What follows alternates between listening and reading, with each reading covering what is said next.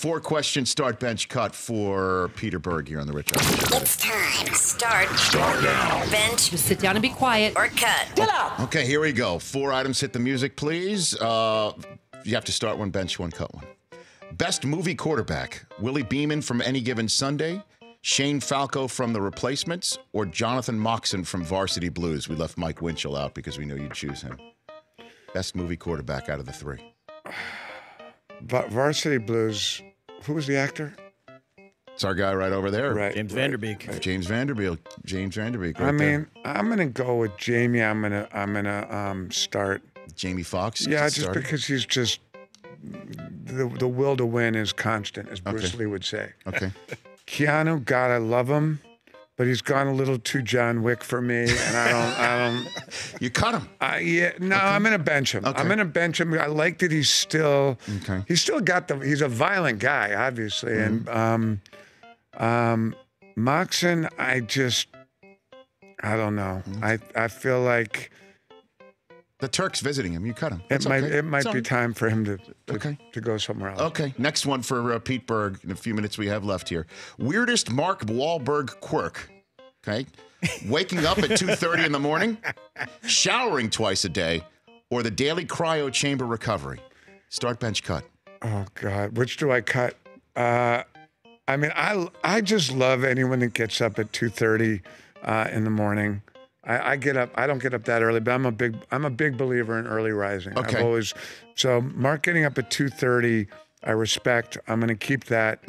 I'm definitely going to cut the cryo. I don't think cryo does anything. Okay, I have a house. I go skiing all the time. If I want cryo, and it's horrible how cold it is up there in Montana. And it doesn't, I don't feel better. I get cryo every time I open my door in Montana. And all these people are like, oh, I'm going to get cryo. I'm recovering. I'm like, first of all, what are you recovering from, really? Do you really need your recovery?